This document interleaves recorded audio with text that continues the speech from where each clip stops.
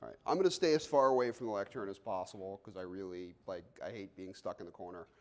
I am going to leave my shoes on though, so if you're expecting a Daniel Spuick talk, unfortunately Daniel is not here this year. I'm Brendan McAdams. I work for TypeSafe.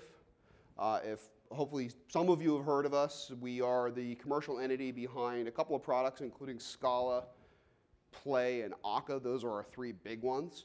We also have a system called Slick, which is somewhat new, but this is our answer to really, on the Scala side of things, providing a better way of doing querying and interaction with databases. It's inspired by Link. So one of the great things is Microsoft has sort of proven this model in .NET. It's based off of Scala Query, which was a previous project by Stefan, who's one of the sort of core contributors to it. I work right now within professional services for TypeSafe. So I spend most of my day on site at customers helping them do things like deploy these tools. At some point, I'm going to be working as well on integrating some cool new features into Slick, which is what I want to talk about. So how many of you here are familiar with Scala? So a good chunk of you. How about, generally, do you feel like you understand functional programming? Okay. So that was one of the points of contention when we were talking about doing this talk, was not making the assumption that anyone who's going to know Scala, not making the assumption that you understand functional programming. Functional programming is a big part of what makes Slick work. So we're going to talk a little bit about what that is and what that means. So Slick stands for Scala Language Integrated Connection Kit. At some point, we decided that it was no longer going to be all capitalized, and it's now just a capital S. So that's the right way to print it if you're looking to be in compliance with how we do things. The big thing is I like to think of it as an elegant functional database library. And a couple of you can guess the reference here that's coming next, which is that we're looking for a more civilized age. Everyone in this room has probably spent time dealing with things like Hibernate or writing raw SQL or any of the number of possible solutions that we've come up with to deal with database interaction. And the whole point here, I'm not going to play long, drawn-out, comparing different products and other things because I think that the tool should demonstrate itself. And so I'm going to focus on how the tool works and what it does. We'll talk a little about comparisons to other things, but this isn't a sales pitch. This isn't trying to convince you that this is better than Hibernate or anything else. It's showing you how it works and giving you an opportunity to think about that on your own. So the first thing as to why we're here and why I'd like to waste an hour of your time, a couple of key concepts. So the first thing is functional data concepts. This is that part that I mentioned, which is I honestly didn't know how many of you were going to raise your hand when I asked if you were familiar with Scala. Not nearly as many of you raised your hands when I asked how comfortable you are with functional data concepts. So what's good is we're going to spend some time talking about that. I'm not going to show you every piece. We're going to start with enough that when I show you examples of Slick, you're not going to sort of cross your eyes and fall over. A little bit about impedance mismatching, and that's this part where code and data fail to match and fail to meet. That's a little tougher. That's one of those that we've probably all, how many of you have worked with a relational database with SQL in this room? I see most of the hands in the room going up. How many of you have developed a drinking problem as a result of trying to make that interact with your object-oriented code? A few hands. So the whole idea is, and when we talk about impedance mismatch, and it's funny because when I was making sure that the term that was in my head, which is impedance mismatch, was the right term. Because sometimes you have that word in your head and you're not sure if it's actually the right term, because impedance mismatching really refers to signals. There's actually a Wikipedia entry that's specifically described as object relational impedance mismatching that's just all about the fact that SQL databases and object-oriented programming don't match up. And that's part of what it is that the way that we tend to write code doesn't really match with this system that we've come up with. And this is something that I think Slick gets us much closer to that. And then really talking about mapping Scala's functional collections to databases. So what I actually want to show you to start with is how I would develop some quick data in Scala, how I would put it in a collection just in memory, just working with Scala, give you an idea of how we manipulate that. And that's that basis for then when we look at Slick, you'll see that it just fits in. The whole point is that this should integrate with the way that I'm doing things. So what we aim to solve with Slick is it's a database query and access library for Scala. And you write native Scala syntax. As much as possible, we want all of those things that you've learned with writing Scala, not just to be, I know enough Scala to read the Scala doc and figure out how to use yet another library. Think about all these possible libraries you have where, sure, you might have a DSL on something like Hibernate, but it doesn't, just because you know Java, all that knowing Java taught you to do was read the docs on which functions to call. In this case, native Scala syntax, I mean if you know how to manipulate a collection in Scala, you will know how to manipulate your database with Slick. Even if there's a couple extra functions and things don't quite work exactly the same, it gets you pretty close. And so we let Scala generate our data access, and this is especially going to evolve. There's a lot of things going on with Slick and with the fact that Scala has introduced macros that are going to make this pretty amazing. And this is, I played with the wording on this. The reason that there's a hyphen there is that it didn't quite sound the way that I wanted to. But what I want to say is no more SQL, and that you don't have to write SQL anymore. And one of the driving forces, because for those of you who know me, I spent the last 2.5 years working for Tengen, which is the vendor of MongoDB. So I've spent a good bit of time in front of rooms full of people convincing them that they should move to NoSQL. One of the things that I discovered is that people weren't always moving to NoSQL because there was a particular problem they wanted to solve other than the fact that they were tired of writing SQL. And that they were tired of the kinds of problems they ran into. And that's not necessarily a good enough reason to this isn't the right database. And so we can get away from writing SQL without having to get rid of SQL. This promise has been made by things like Hibernate and other things in the past as well, but Hibernate replaced SQL with Hibernate query language. So very quickly, Slick 1.0 is out now.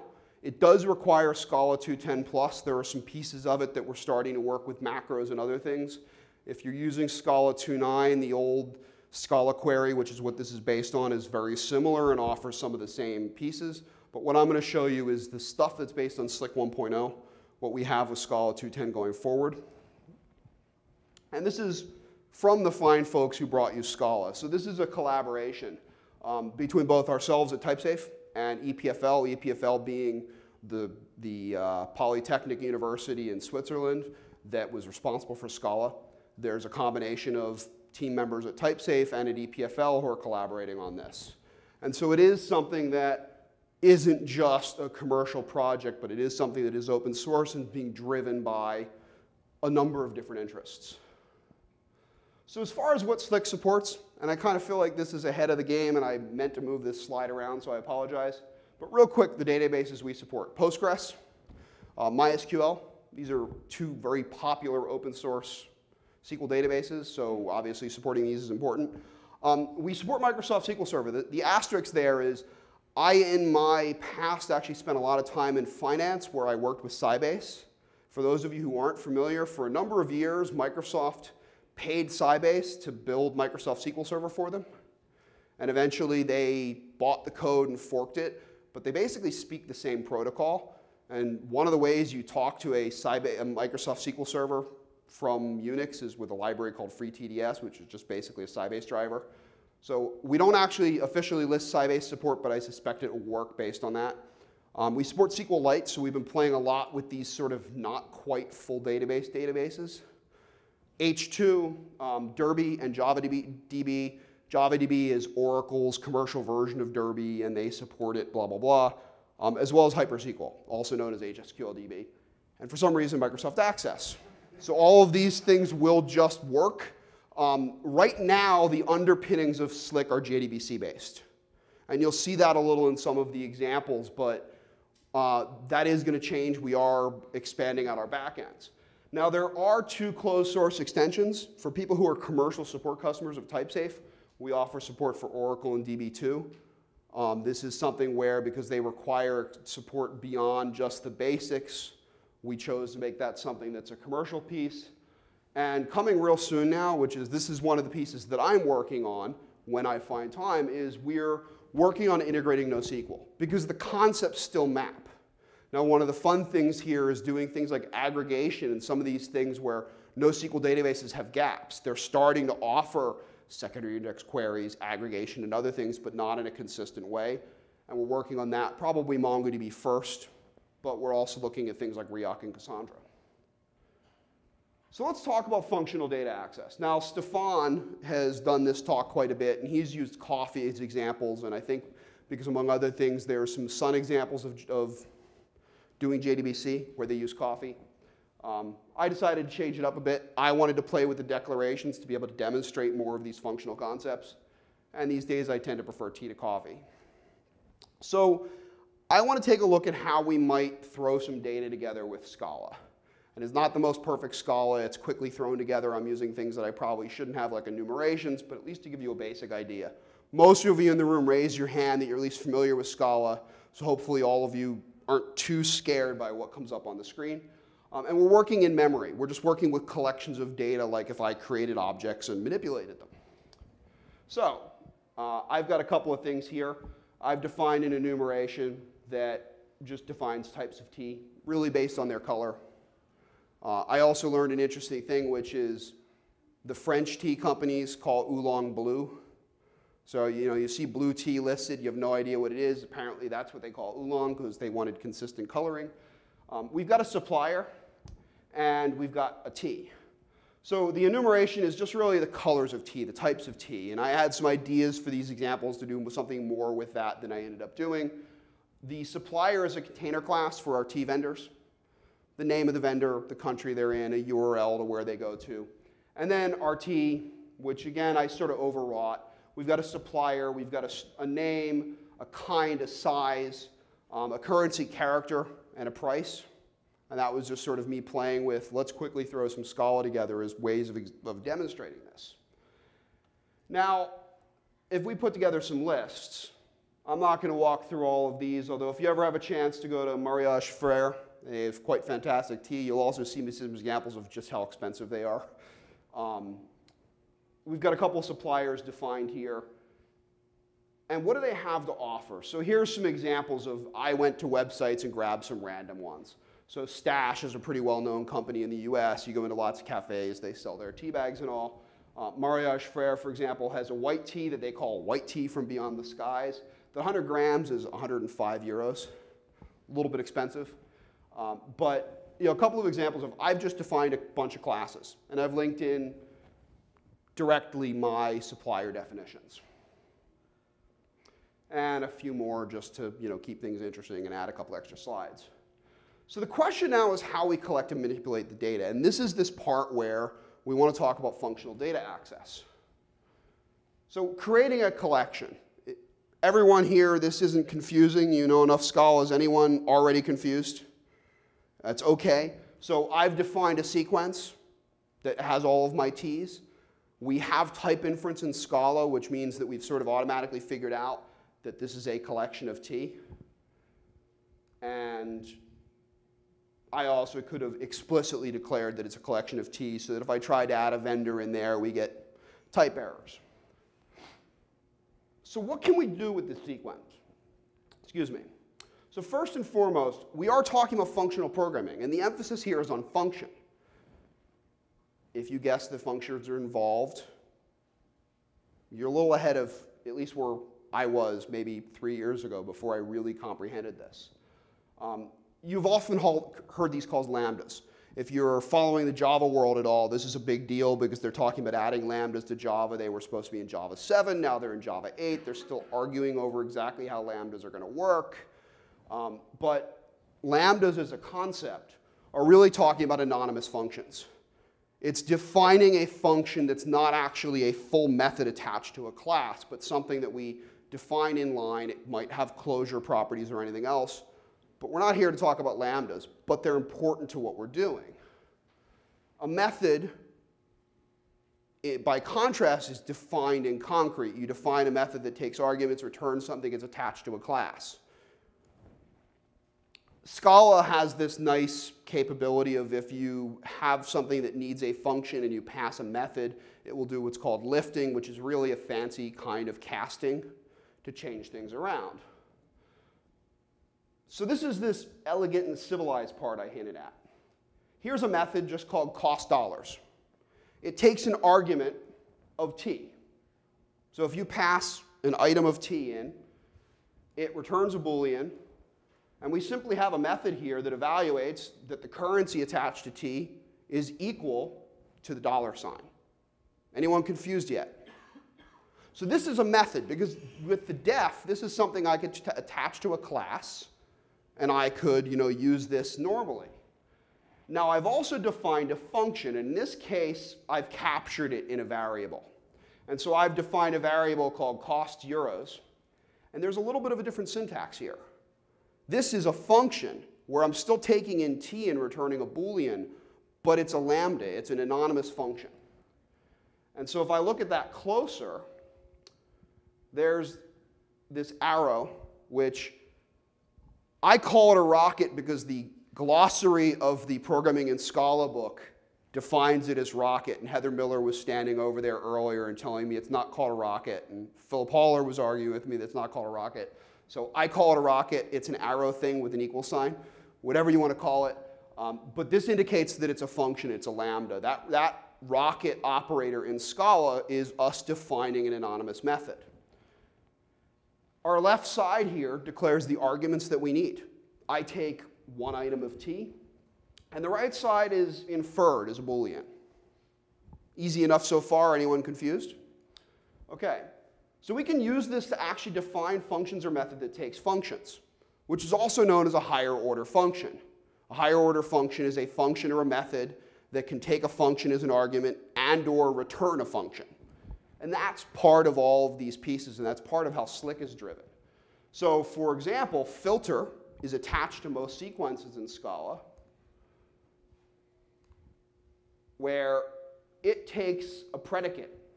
So it's looking for me to give it a function that takes an argument of t and returns a Boolean, right? Going back to this anonymous method that we defined. Filter will then return a new sequence that contains only the items that passed that predicate. So I could write a function that I pass in line, t.filter, where the currency is equal to euros. And I get back a new sequence that's only the items, the t that was defined where they had a currency of euros. I could even pass in a method, and this is that whole lifting thing that happens, where if you remember, my cost dollars method evaluated where the currency is equal to dollars. And I get back a new sequence. So there's other methods that essentially follow the same pattern. These are attached to most collections in Scala, like exists, where I'm really just asking if any of the elements match the predicate. So if anything in the sequence passes the predicate statement, I get back true. If none of them pass, I get back false. So I could look for any items that are defined in rupees. Since we're talking about tea that's mostly manufactured in India, you might think maybe we've got a supplier there. Apparently that is the new Unicode symbol for rupees. There was a whole Wikipedia article about lawsuits over some competition for it too that I got lost in. The last one I really want to look at deeply before we move on to actually looking at Slick is group by. And you'll notice that I'm getting a little more complicated here. So there's this extra type called K. And that's really any type we want, because with group by, we're now doing a transformation. K is going to be something else that's not what we started with. And so we're saying that we have a function that takes in t and returns something of k. We transform it to something else. And we're going to return a map. So the group by statement, think about how we apply this to a database, is going to group items by a particular thing. So in our statement here, I want to say whatever it is, group them by that and get back a map. So look at how we might do this. I define types of t, where I group by t.kind. Now this is this part where I regretted using enumerations, because enumerations are a very particular type. And so my k type here is actually ttypes.color. And I get back a map of ttypes.color and a sequence of t. So the easier way to do this would just be to call toString, so I get back strings. Much better. This is me regretting my code and deciding instead to just keep going forward. But essentially, k is a string here, and I get back a map of string to a sequence of t. So now instead of just having one big sequence of every type of t that I have defined, what I have instead is a map whose keys are the possible kinds, which were white, black, oolong, green. There might have been one or two others at some point. And so if I call tEntries.t.groupBy, because tEntries was the object I actually defined this code on, where I use this function, this kind2string, what I get back is a set here. And I apologize, I think this is probably not readable to those of you in the back, is it? But what I get back is a set that contains white, oolong, black, and green, because I've asked for the keys. So if I was to call white on that map I got back, I would get all of the tEntries that were white t, green, et cetera, et cetera. Now there's one more transformation that I want to mention. It shouldn't be too complex after we just looked at group by. Is anybody confused yet? Am I trying hard enough at confusing you? Good. Map is very fundamental to, there's a button on my remote that for some reason blanks out the whole screen. And I have no idea why anyone would ever want that button.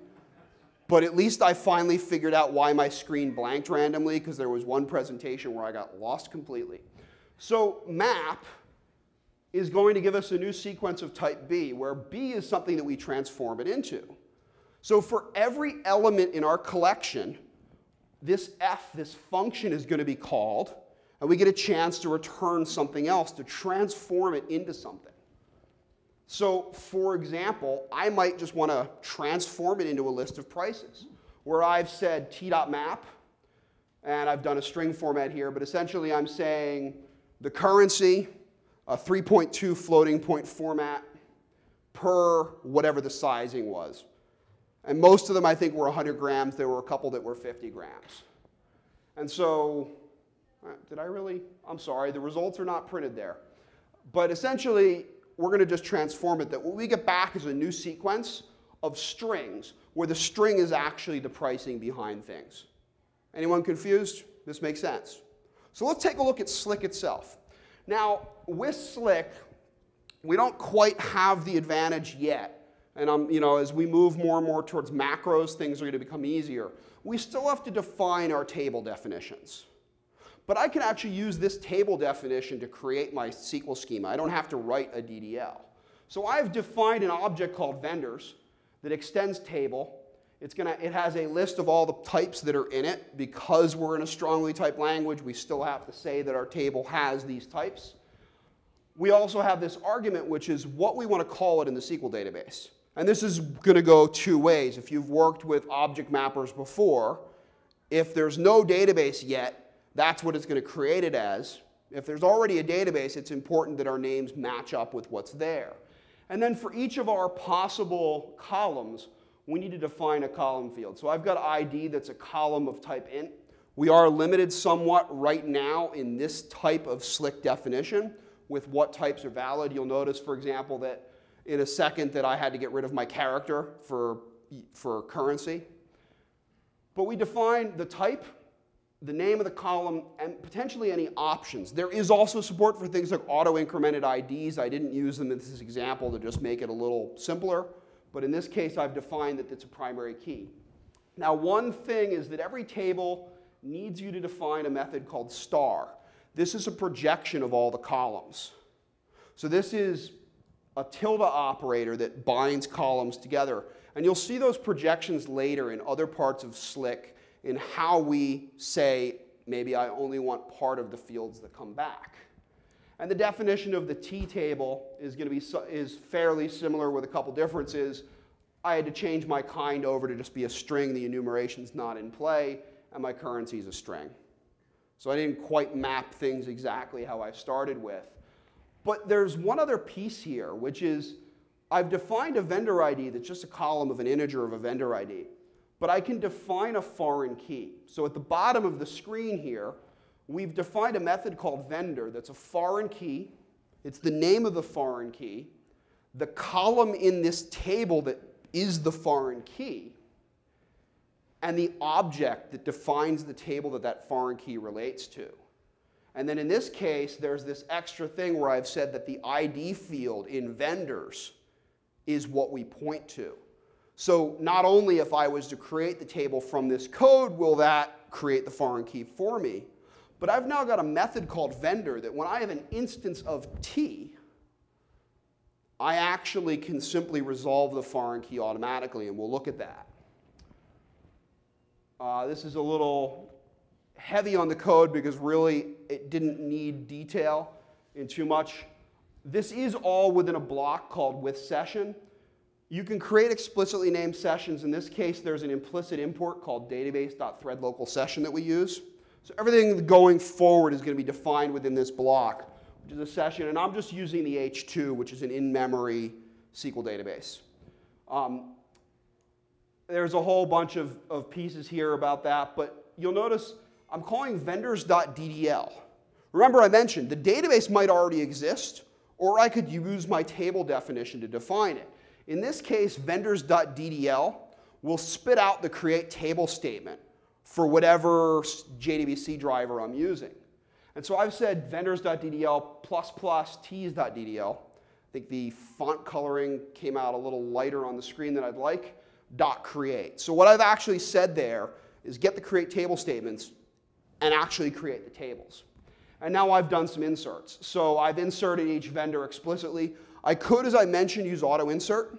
And if I had, auto increment. If I had defined that ID field as auto increment, I can skip that int